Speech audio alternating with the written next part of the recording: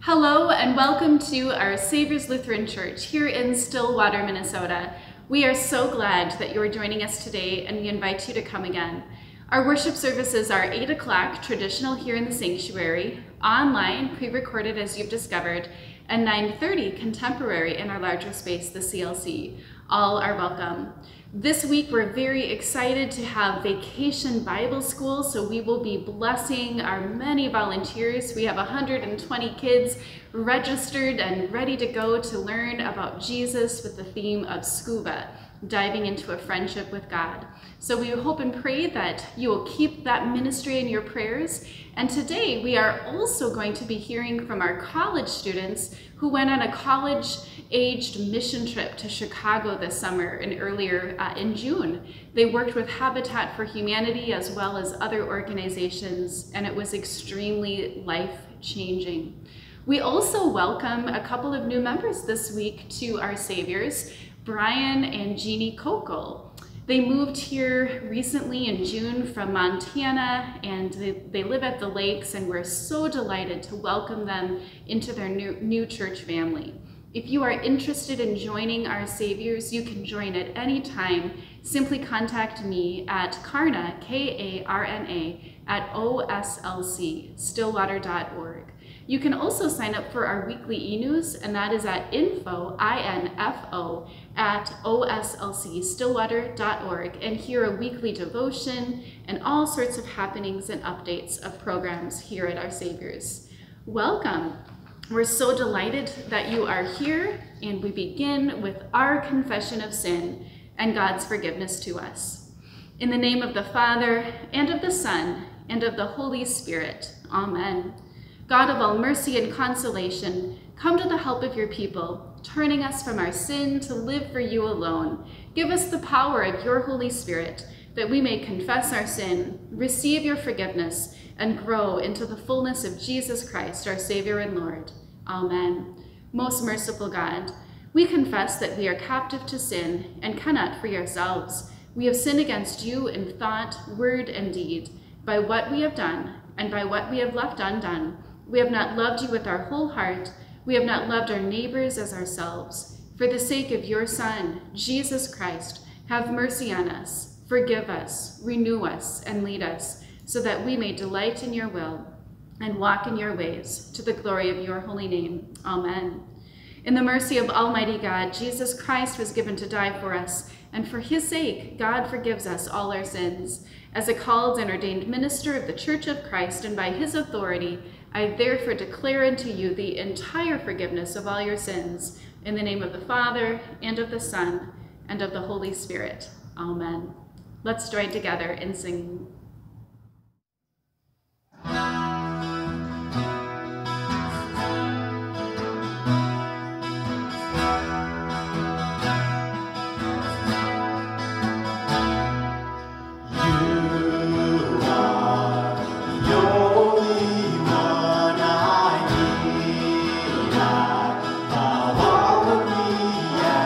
Your feet.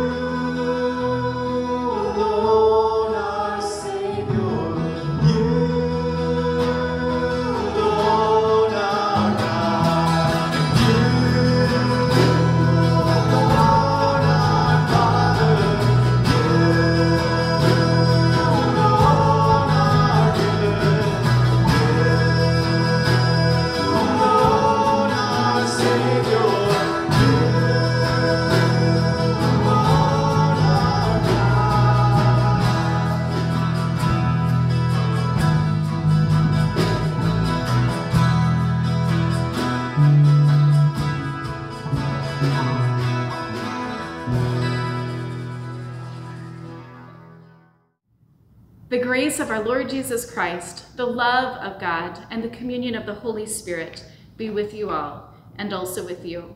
Let us pray. O God, eternal goodness, immeasurable love, you place your gifts before us. We eat and are satisfied. Fill us and this world in all its needs with the life that comes only from you, through Jesus Christ, our Savior and Lord. Amen.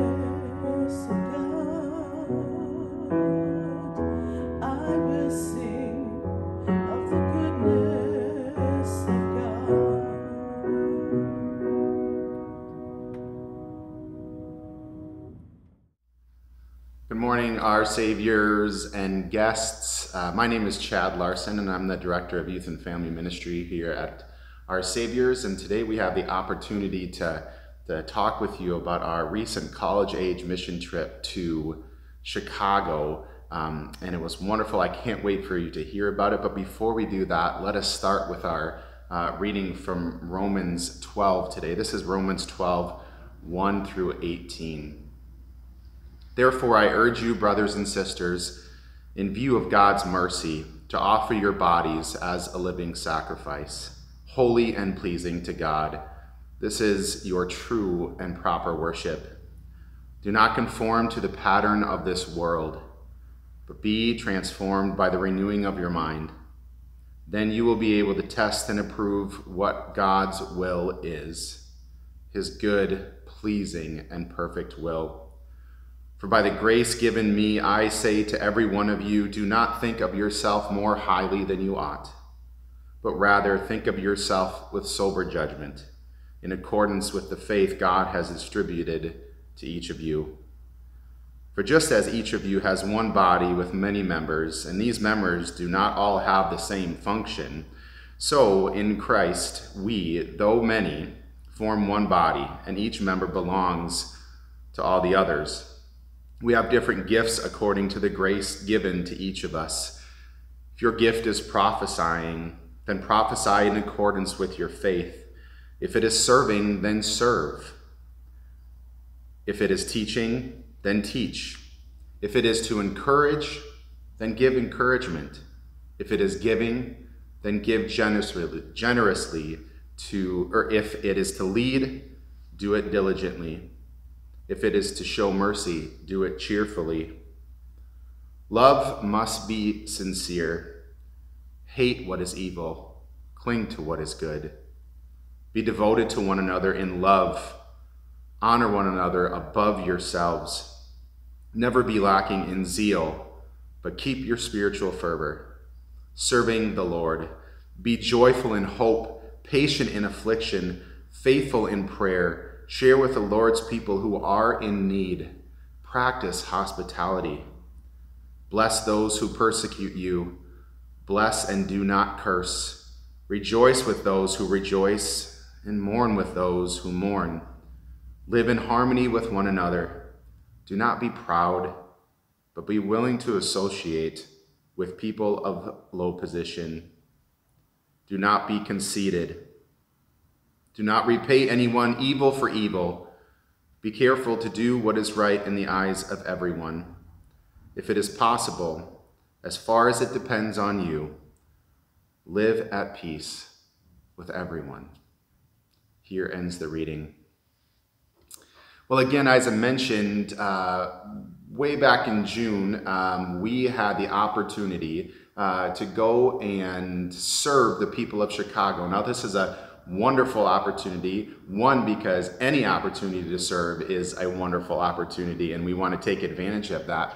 But two, this is the start of a ministry here at Our Saviors that is brand new, obviously. And so this is our first college-age mission trip. And I'm excited for you to hear from some of our college students on what that looks like for them and their experiences. But before we do that, I just want to talk about this scripture and how this scripture kind of came into play as we were on our trip and as we experienced the love and forgiveness and grace of Jesus in Chicago in working with God's people. One of the things that we really focused on and talked about for this trip, and it was actually our theme, was this theme of connection. So what does it mean to connect with God in various parts of our lives? What does it mean to be close with God or feel connected to God? Particularly the last day that we were there, we talked about what it meant to connect with God in the world. So in other words, being in the world, but not of the world. And so Paul here in Romans 12 really kind of labels and talks about that in verse 2. He says, do not conform to the pattern of this world, but be transformed by the renewing of your mind. Then you will be able to attest and approve what God's will is, his good, pleasing, and perfect will. And so as we continue to seek God, and as we did on this trip, and as we continue to connect with God, Paul here calls us not to conform to the patterns of this world, right? Not to conform to those things that are of the world or that are in the world. And so as we looked at this opportunity for us to serve, we went into it with that lens. And so what does it mean to connect with God through our hardship? What does it mean to connect with God when the world is telling us to disconnect and go and do something else? What does it mean to connect with God when we are experiencing joy and excitement and life is going really, really well? What does it mean to stay connected? You see, in the book of Romans, the context here is really a church that is divided. And Paul is kind of coming in and talking about this new life in Christ, this kind of new humanity in Christ. And this was a church that was divided because people had the opinion or the mindset that you had to follow a certain law in order to be with God or to be connected with God. And Paul comes in and kind of says, well, no, it's not about that. It's not about what we do, but it's about what has already been done, and talked about righteousness and justification by faith. And so he brings up in here that there are different people with different gifts. There are these different gifts. We have different gifts according to the grace given to each of us. Prophesying, if that's what it is, then do it. Do it in accordance with your faith. If it's serving, then serve. If it's teaching, then teach. So in other words, he's saying we all have these gifts. We all have something to bring to the table and to serve with, or to meet other people with, right? And as we went through this experience, as we experienced these different places, it was wonderful to see these certain gifts come out in our college-age students, and us as a group kind of coming together with our gifts and joining those together to really use them in God's ministry. But what does that look like, though? It might be something that's easier for us to do because we are focused on connecting with God. We are focused on responding to God in worship when we are on the mission trip. But what does it look like when we return? What does it look like for all of us when we might come to church and we might have this kind of recharge, or we might have these experiences that kind of are mountaintop experiences that are a recharge for us? But what does it really look like when we fall back into our routines? When the world says, this is what we want, this is what needs to happen. And we kind of look to that as opposed to continuing looking to God for that guidance. What does it really look like for us to stay connected with God, to stay in the midst of this love and grace and forgiveness of Jesus Christ? And Paul, in this book of Romans, really talks about that and lays it out to a divided church with this hope that we will all become united together in Christ, and that we are united. Because we are united, we can then go and do these things like prophesy or serve or give generously and show mercy, to do it cheerfully.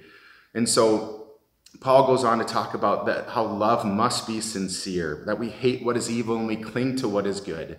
And that really speaks to us also as we confront in our world, and especially in our society, this division and this opportunity for us to separate ourselves from each other because of certain things. And we all have different opinions. Well, we all have different ways or different things that we do to live our lives. But Paul here is really talking about the importance of in the beginning that we seek the kingdom of God, right? And that we know and we practice this connection that we have with God and with each other. Because when we practice that, when we are unified, man, there is so much that we can do.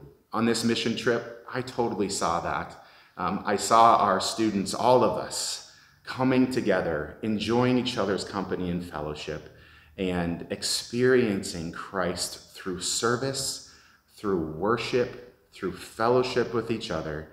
And it's my hope that through this time that you hear our students speaking, that you understand what that really looked like in our experience in Chicago. And so I want to end by saying thank you so much for the support that you've given us as we have traveled to Chicago, as we have planned, and now as we come back to really live out this experience here in our congregation, in our lives, and in the world. We can't wait till the next one, and we're excited to talk to you about that more.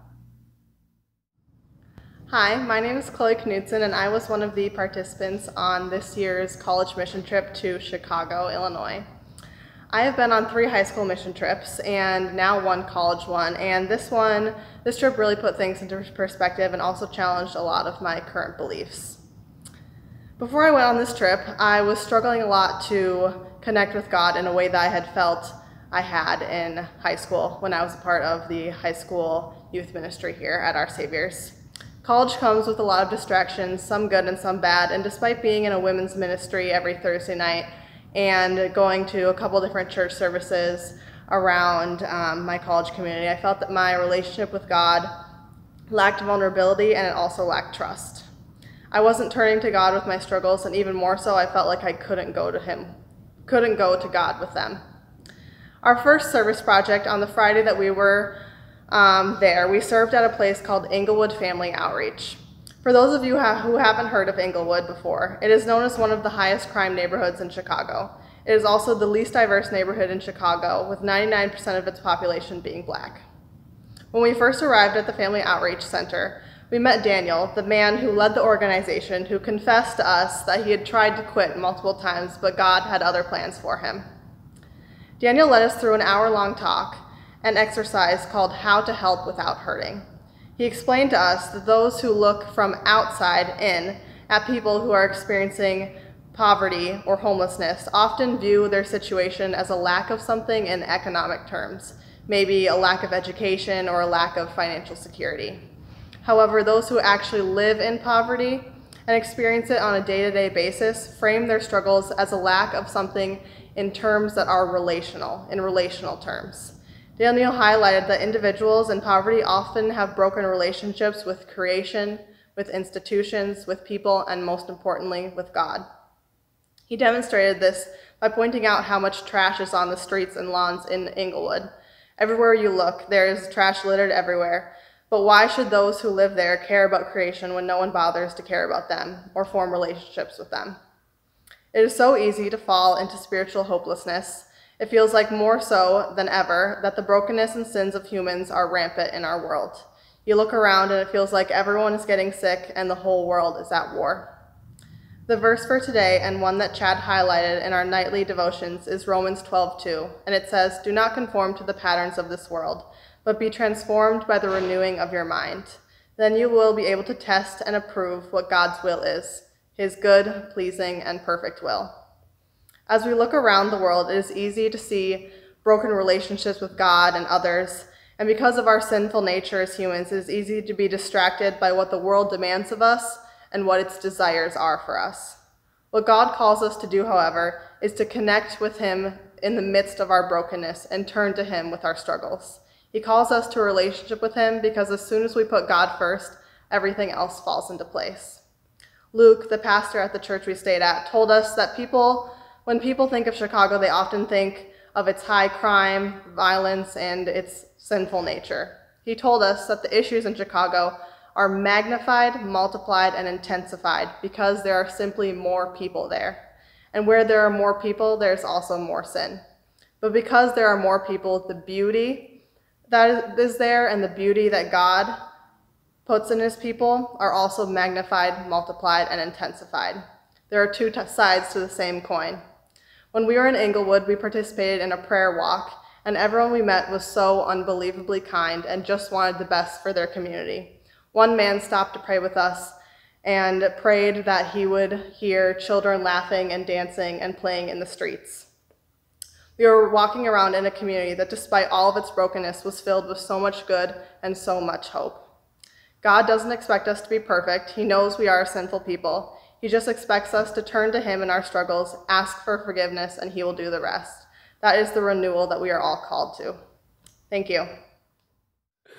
Hi, my name is Sam Anderson, and I was able to go on the 2024 college mission trip to Chicago, and I'm so thankful that I was able to go because, ever since I graduated high school back in 2021, I've been waiting to go on another mission trip, and it finally came. So I was so happy to be able to go, and I hope it continues for years to come. But in Chicago.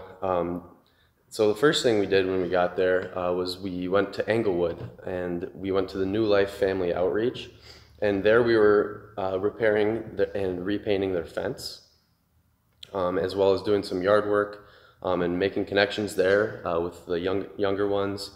And we also went on a prayer walk around the neighborhood of Englewood, and that was just such an eye-opening experience, and I will just never forget that forever. And so somebody that I met our whole group met on the mission trip was the janitor for the church that we were staying at, and his name was Marcus. And Marcus was just such an amazing guy. He was homeless for 40 years, and he has now turned his life to Christ, and he's worked in the church for 13 years and counting. And every word that came out of his mouth was just speaking the word of God. And he was just always so positive. He said what it was, and I'm just so thankful that I was able to meet him. And yeah, I hope this college mission trip continues for years to come, because I've really enjoyed it. So my name is Charlie Rognes, and I had the privilege of going on our first ever college mission trip here at Our Saviors. I just wanted to say thank you to this church for all that supported us on this trip, whether it was through prayer, joyful wishes, or financial donations. It is a blessing to have such an incredible church that has consistently been so supportive of the youth program. I am truly thankful every day for how this church has helped foster me into the individual I am today.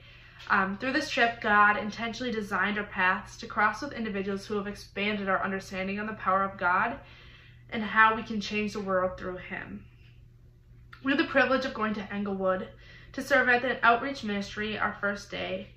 We sat with the director, Daniel, who guided us through a discussion about the struggles individuals experiencing homelessness or extreme poverty face. While it is easy to consider the problems that result from lacking resources like food, water, money, and other necessities, 90% of the problems individuals experiencing extreme poverty face are due to the societal inequalities and a lack of relational connection.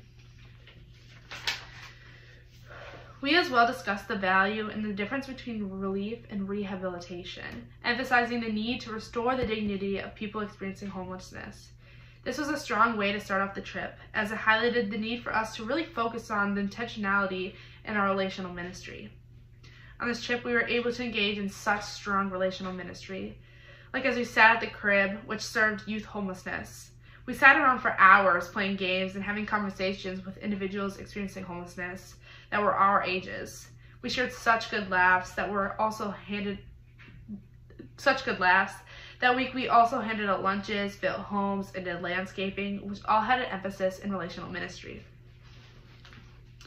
Englewood has a reputation of being the most high-crime, gang, violent area in Chicago.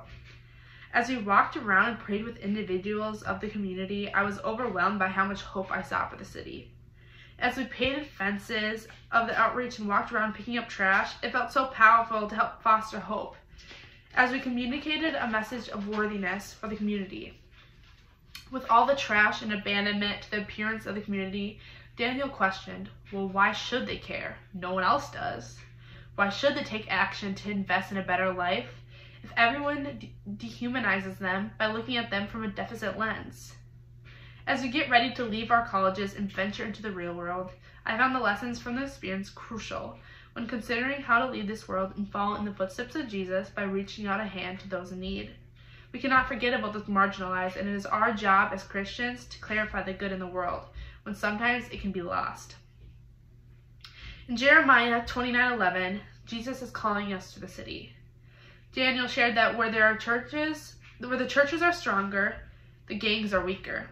Christians are needed within the city, and we directly saw the impact made. Pastor Luke left a message for us to come back with. The word needs to be spread that we cannot demonize the city. Chicago is not a bad place, as where there are people, there is sin. Chicago is not a darker place, and we saw it before our own eyes. The most powerful insight that I have gained from this trip is that we truly do have such a good God, and I'm so inspired to live my life through Him. This trip provided me with such clarity on why I want to be committed to a life with Christ. As we are on this trip, the presence of God is so apparent. We had the privilege of speaking with Marcus, an individual who experienced homelessness and addiction for 40 years. It was so powerful to hear his story of how Jesus used Pastor Luke to lead him to Christ. Marcus now lives a better life. Marcus explained that everything he does is now for Christ, and he will never look back. Every conversation we had with Marcus, he redirected back to the goodness of God. Marcus was persistent that all he cared about was the goodness of God. He said, I don't want to talk about politics or sports or none of that. All I want to talk about is Jesus. That joy that Marcus feels is the joy that we all felt being close to the Lord. And this joy is a much higher kind of joy than we can get from anything else in the world. On this trip, our connection to God is so strong and we experience such joy. Chad's messages throughout the trip were focused on how to continue to stay connected as we venture into the world. We talked about how we must be in this world and not of this world. When we are on these trips and are able to stop thinking about stuff that is of this world, that is where we feel true joy. This is the aspect that truly transformed me. I experienced such joy in these trips that I crave throughout the year. I internalized Chad's message and really reflected on how I can continue to stay connected as I venture home. I feel like as soon as I enter those vans, it is so easy to see God all around us. Therefore, in order to keep with my faith, I must look for God in all I do, just like I do on those trips, in the way that Marcus would. As I've tried to find joy in the past, I've gotten the idea totally wrong. I try to live my life to the fullest, but in reality, this was worshiping the God of busyness. For as long as I can remember, I've been in an unhealthy habit of packing my schedule to the brim until I completely exhaust myself. I experience a sense of guilt for taking a break in my day and hold so much pressure on myself. In reality, a good life to live is a life where God is at the center, and I can find joy in every minute by watching God perform goodness in my life. In all reality, the more time I leave for God, the more content I feel with right now. This trip has completely transformed my perspective and has given me such joy as I come home. Now I leave space for God and worship Him in all I do rather than busyness. I want to encourage everyone that it's never too late to commit to this life. All are welcome to God's kingdom. I know Marcus would agree that there is no higher joy that you can experience in your life.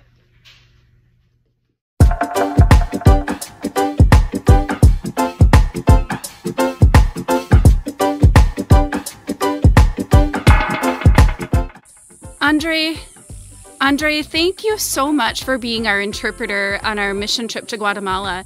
This is so cool to be at this Mayan ruin site. What is this over here? So these are estelas. Estelas? Mayans would build one of these every 5 years, and they would represent whatever they wanted. And on the sides they would write. Cool. So these are hieroglyphics? Yep, these are hieroglyphics, and you read them from left to right in a zigzag pattern. Wow. Can you read it? Yes. It says your Vanco ad has been through. What?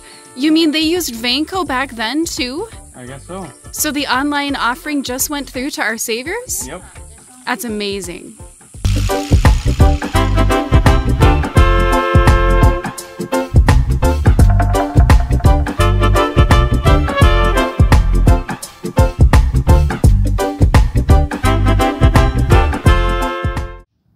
Let us confess our faith in the words of the Apostles' Creed. I believe in God, the Father Almighty, creator of heaven and earth. I believe in Jesus Christ, God's only Son, our Lord, who was conceived by the Holy Spirit, born of the Virgin Mary, suffered under Pontius Pilate, was crucified, died, and was buried. He descended to the dead. On the third day he rose again. He ascended into heaven. He is seated at the right hand of the Father, and he will come to judge the living and the dead. I believe in the Holy Spirit, the Holy Catholic Church, the communion of saints, the forgiveness of sins, the resurrection of the body, and the life everlasting. Amen. Let us pray for the world that God loves. Lord, thank you for the gift of serving you and putting our faith into action. Let us care for the neighbor in need that lives close, as well as to the ends of the earth. Thank you for our college students that share of their time to travel to Chicago and serve with Habitat for Humanity. Give all of us hearts to serve you. Lord, in your mercy, hear our prayer. Lord, we pray for a Vacation Bible School. Let this entire week be filled with your Holy Spirit's inspiration. Bless each participant and volunteer. Let seeds of faith grow through the impact of this week. Lord, in your mercy, hear our prayer. Lord, we care about this beautiful planet that you have made, as there are areas of the world that are experiencing violent storms, famine, and needs. Send your peace and your aid. May we do our best to care for this world, that future generations will flourish. Lord, in your mercy, hear our prayer. Lord, let there be peace on earth. Where there is conflict, war, and division, send your love. Bring peace, especially to the Holy Land, Sudan, Ethiopia, Ukraine, and Haiti. Let there also be peace in our own country. May this congregation also be a vessel of your love and peace throughout the world. Lord, in your mercy, hear our prayer. We also pray for all of our mission partners, including our Anuak friends, Habitat for Humanity, Open Hands Midway, Mission Jamaica, Malafu Tanzania, Zaculeo Guatemala. Strengthen our partnerships locally, regionally, and internationally. Lord, in your mercy, hear our prayer. Lord Jesus, send your healing to all in need. Audrey Reed, Bethany Lewis, Leslie Green, Mitch Christopher, Susan and Terry Fredrickson, Lori Burns, the Lyons family, Steve Clary, Tara Lestock, Andy Nelson, Steve Glazer, Meredith Caskey, Kim Roval, Kathy Kramer, Nate Trepanier, Chris Leminski, Lee Johnson, Pastor Maury Hagan, Carol and Larry Tossett. And those in hospice, Lord, we lift up to you and pray your peace and comfort. Perry Price, Doris Wallama, and Darla Menson. And for those grieving the death of Jerry Griffith and Nancy Whalen, Lord, we just lift them up into your arms of love. All of these prayers we lift up to you, O Lord, knowing that you hear us and that you love us. Amen. We remember that in the night in which he was betrayed, our Lord and Savior Jesus took bread, and when he had given thanks, he broke it and gave it to his disciples, saying, "Take and eat. This is my body, given for you. Do this for the remembrance of me." Again, after supper, he took the cup, and when he had given thanks, he gave it for all to drink, saying, "This cup is the new covenant in my blood, shed for you and for all people for the forgiveness of sins. Do this for the remembrance of me." Lord, remember us in your kingdom, and teach us to pray. Our Father, who art in heaven, hallowed be thy name. Thy kingdom come, thy will be done, on earth as it is in heaven. Give us this day our daily bread, and forgive us our trespasses, as we forgive those who trespass against us. And lead us not into temptation, but deliver us from evil. For thine is the kingdom, and the power, and the glory, forever and ever. Amen. This is the body of Christ given for you, the blood of Christ shed for you.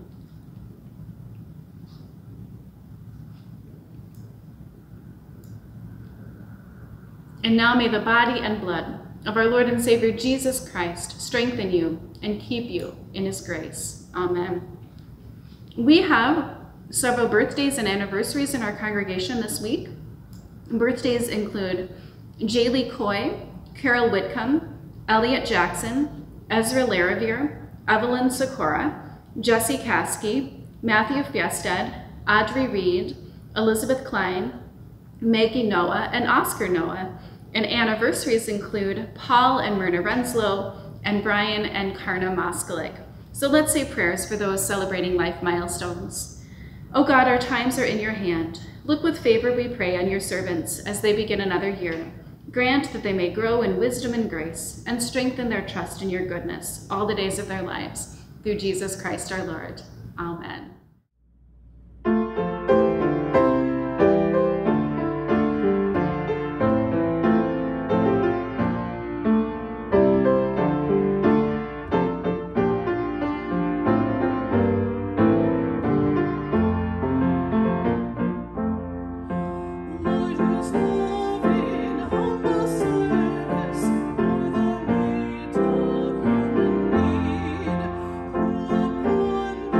Cross